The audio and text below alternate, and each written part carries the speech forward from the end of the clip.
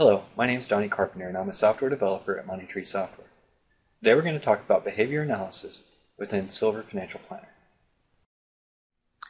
Behavior analysis, also known as WinIF, is a relatively new tool developed by Money Tree Software to analyze when a client should retire, as well as what impact the real-world practice of varying spending in retirement based on how well the portfolio is doing can have on your client's retirement picture. Here we have John and Mary's sample already open. We're going to go into the behavior analysis section found over on the left under inputs, and it will automatically calculate for us the first time that we go into here.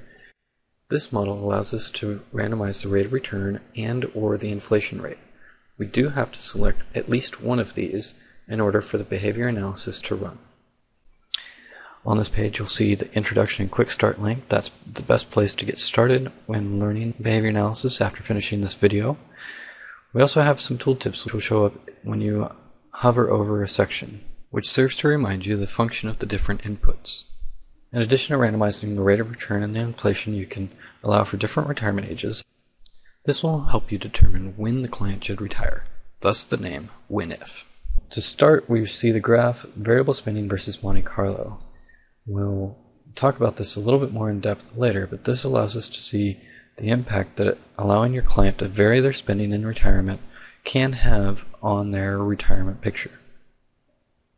Let me begin to explain the model by pointing out the initial withdrawal rate limit, which is set to a default 4.5%. In our Monte Carlo, we will be comparing this limit to the amount of assets the client has at each of the projected retirement ages to see if they will be able to begin retirement. If they will be able to begin retirement, we will show that result on the retirement ages graph. In other words, the results here are showing us what percentage of time the client would be able to begin retirement without exceeding the initial withdrawal rate limit.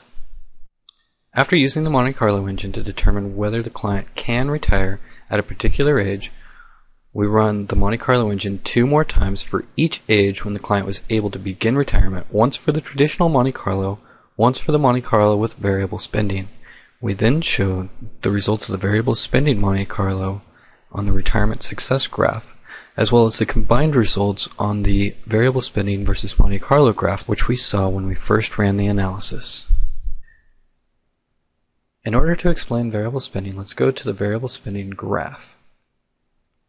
You'll see here an orange line, which is the desired spending level. Now in this case, it's a roughly straight line going up with inflation. What you should note here is that this is expenses less any incomes that are offsetting the expenses.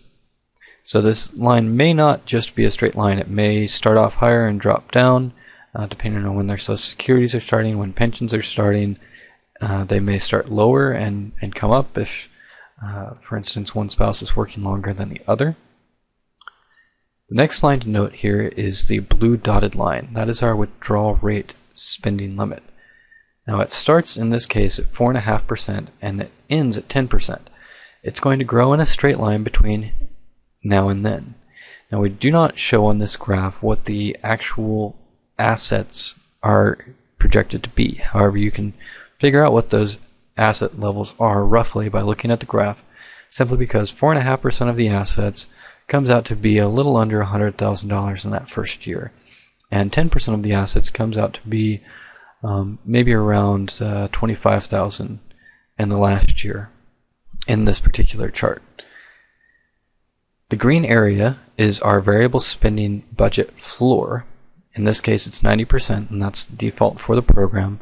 What that says is that we're not going to spend less than 90% of our desired budget level unless we run out of money. You'll notice that the black diamond line, which is the estimated spending level, is following that green line after the withdrawal rate limit is well below the budget that we'd like to be able to spend. In addition to a budget floor, we also have 2 ceilings. The reason that we have 2 ceilings is to protect the client from overspending in their early retirement. The first ceiling is fairly simple, and that's what I like to call the hard ceiling. That's the 125%. The way that this ceiling works, if we say that our desired budget is $100,000, 125% of $100,000 is $125,000. So if our withdrawal rate limit said that we could spend more than $125,000, the ceiling is going to then limit us to $125,000. Now let's say that the withdrawal rate limit says that we can spend $150,000 exactly. That's 4.5% of our assets. Well, that first ceiling is going to say we can only spend $125,000. But then we do a second ceiling, which is more of a soft ceiling, but can adjust to be higher or lower than that hard ceiling. With the soft ceiling, what we do is we look at 25% in this example of the difference between the withdrawal rate limit and our desired budget. So in this case, we're looking at $150,000 versus $100,000.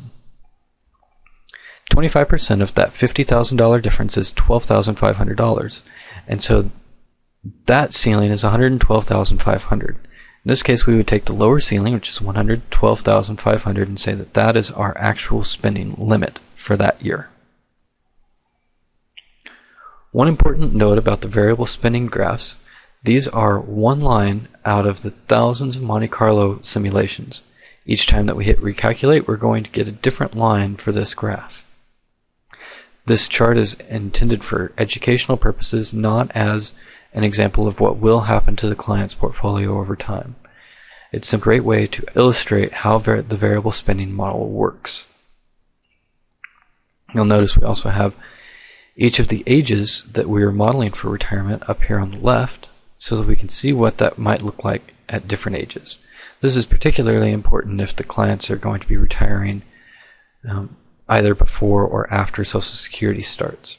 You can show the difference that that can make on what their budget is supposed to be. This all comes back to the variable spending versus Monte Carlo.